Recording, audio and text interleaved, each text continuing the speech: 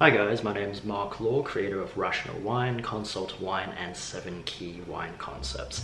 In this video, I'll be talking about structure in wine. In the previous video, I focused on aroma and flavor because when you're handed a glass of wine, these are the first things you pay attention to. And sometimes when the wine's perfect, this becomes the only thing you pay attention to. Imagine you're sitting in a room and the temperature is perfect. You're reading a book, you're having a meal, or having a conversation with a friend. The last thing you're thinking about is, the temperature is perfect in this room. It's not until it becomes too hot or cold or humid or dry that you put up your hand and you say, something doesn't feel right. It's the same thing with wine. The aroma might be great, the flavor might be beautiful, but something is sticking out, it's not right, and you don't know exactly how to say it. Often this happens to be related to the wine's structure. There is a lot happening underneath that aroma and flavor. Most of us don't think about it because we haven't been trained to think about it. So in this video, I'll be focusing on 5 structural components: sugar, acid, tannin, alcohol, and body. To expand on these, I'll introduce a few new technical concepts, but I'll try to keep things as simple as possible. Once again, a lot of this is based on the WSET's systematic approach to tasting, with a bit of influence from the Court of Master Sommelier's approach to deductive tasting. I'll put some links down in the description. Please click through, have a look, and have some fun. Let's get started. Once you smell and taste a wine, the next thing you'll notice is its sweetness, or more often than not, its lack of sweetness. Because the fact is, maybe 85 to 95% of wines you'll come across are going to be not tasting sweet at all. When a wine's not sweet, we refer to it as dry. And then it's not just a matter of sweet and not sweet, we have a sliding scale. There's dry, off-dry, medium sweet, sweet, and luscious. Let's have a look at the extremes of the spectrum first. Dry wines will make up about 85 to 90% of wines you come across, which means there'll be no discernible sugar sweetness. But there is a misconception that often happens with dry wines, and it's basically a confusion between sweetness and ripeness. So let me explain. Sometimes I hand someone a glass of wine, they smell it, they taste it, and they tell me they think the wine is sweet. But when I taste it, there's no sweetness at all. What's going on? Basically, the types of fruit that they're getting feels a bit more juicy and ripe. In the previous video, I explained in white wines, for example, you've got citrus, tree, stone, and tropical fruits. Maybe the white wine was showing much more of those stone and tropical fruits like juicy apricot, nectarine, ripe pineapple and mango. And even though the wine didn't taste sugary sweet at all, it came across as very ripe, and that gets misattributed to sweetness. This happens with red wines as well. Sometimes the wine is quite ripe, very much ripe blackberries, very jammy figs and dates and prunes. And this once again gets misattributed to sweetness, even though the wine doesn't taste sugar sweet at all. So this is an important distinction to keep in mind. You're most likely thinking of ripeness. Give the wine a second chance, have another taste, and see how you go. On the other end of the scale, you have your sweet and luscious wines.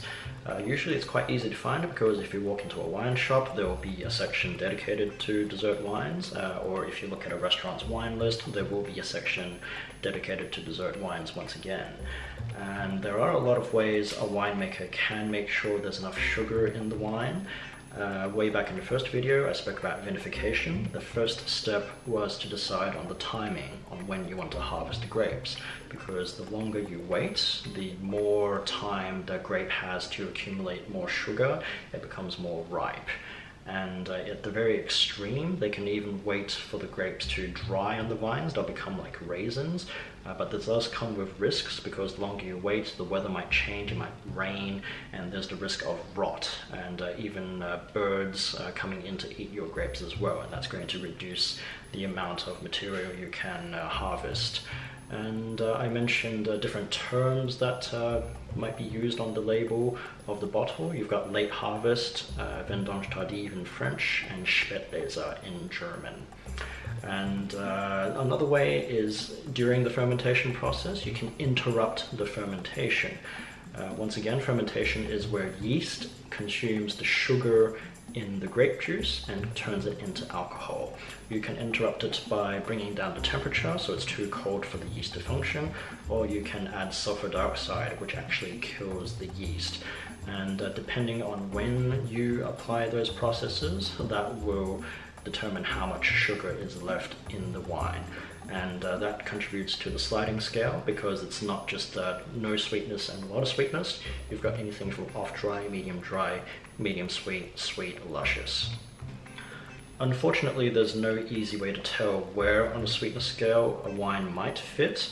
I might make a video later on focusing on sweet wines, but in the meantime, take a moment to read the back label of the bottle, ask the sommelier or the wine shop owner, even take a few risks. There is a time and place for sweet wines, and it would just be a shame if you were to dismiss it because you're afraid of getting something you're not sure of. Just grab some cheese, some chocolate or some ice cream and have some fun. Acid is the next structural component, very important. Often it's the acidity in the wine that gives wine a sense of balance. A classic non-wine example is a can of soft drink, might be cola or lemonade. Those things have a disgusting amount of sugar in them, but the reason they're not sticky or cloying is because it's balanced by a lot of acid. I did a quick search online, and the average soft drink has over 100 grams per liter of sugar. So imagine how much acid they have to add to that to balance things out. For comparison, your typical dry wine can get up to 7 or 8 grams per liter before you can taste sugar sweetness. That seems to be the typical threshold for most people. And the way you can measure acid is with saliva. Once you smell a wine, you taste it, lift up your tongue in the middle of your mouth so it's not touching any part of it. Generally, the higher the acidity, the more saliva your mouth will produce. This is because it's used to neutralize the acid in your mouth to keep it clean. If the wine is lower acid, then your mouth is going to produce a lot less saliva. Try it with a glass of water, have a sip, drink it, then try a tablespoon of lemon juice or vinegar, and you're going to notice the difference. The scale we use to measure acidity, simply low, medium, and high.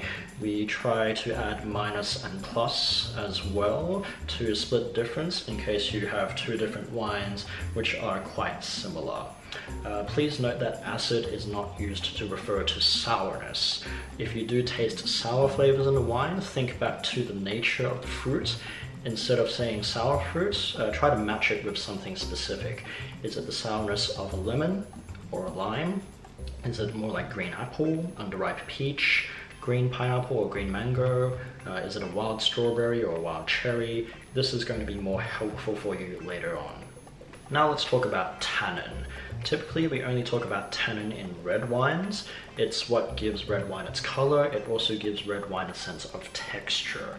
You can recognize tannin by a drying sensation it gives you once you swallow the wine.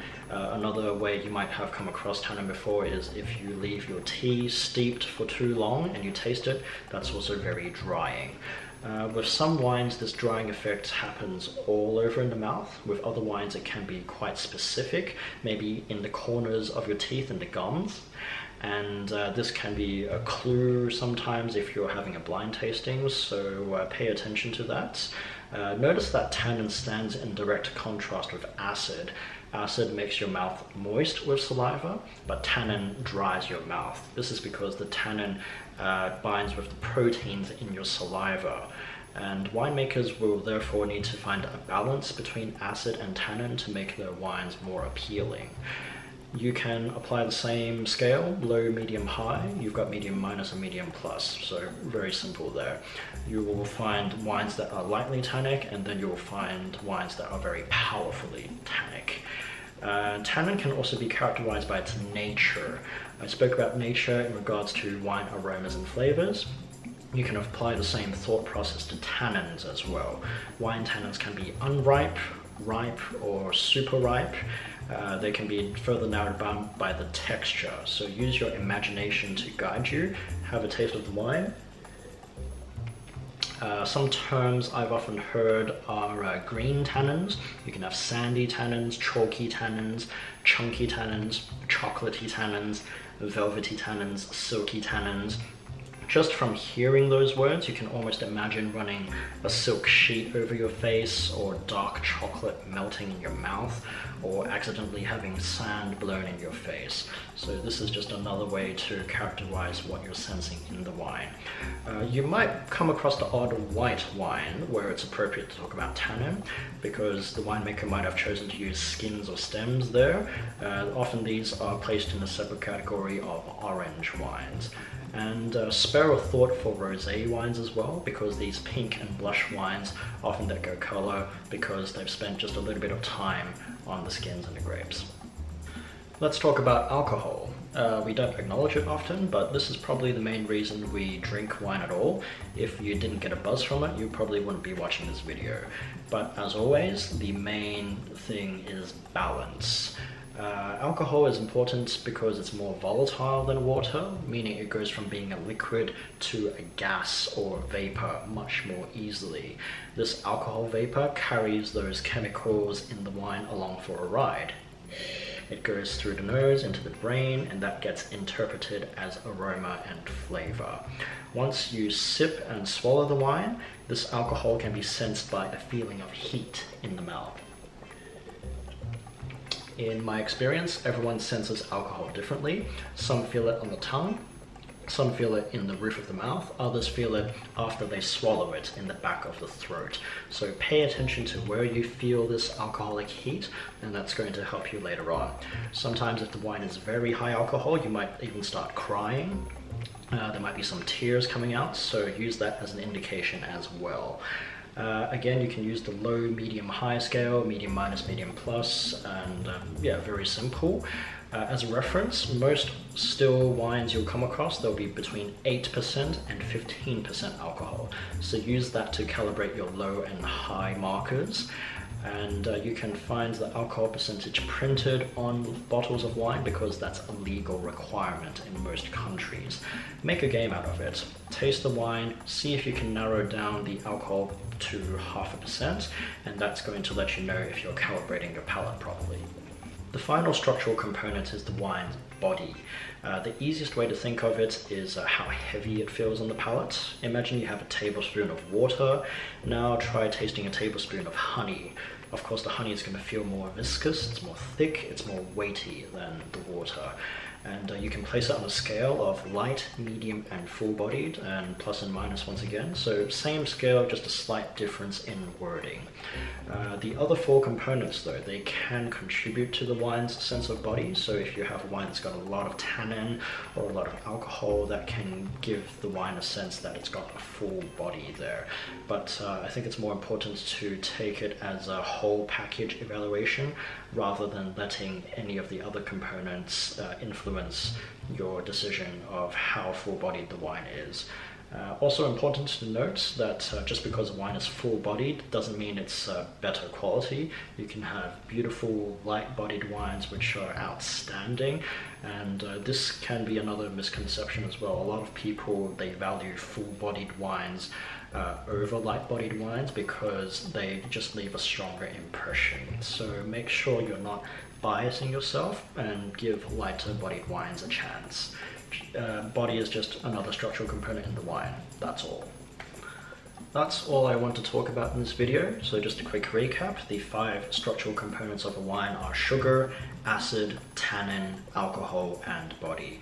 Sugar, of course, is sensed by its sweetness, and that can be anything from dry to off-dry, medium sweet, sweet, and luscious. And then you have acid, measured by saliva, tannin, measured by the dryness in your mouth, alcohol, sensed by heat, and body, which is how heavy the wine feels in your mouth. And they all fit on a similar scale: low, medium, and high, medium minus and medium plus if you want to get more specific.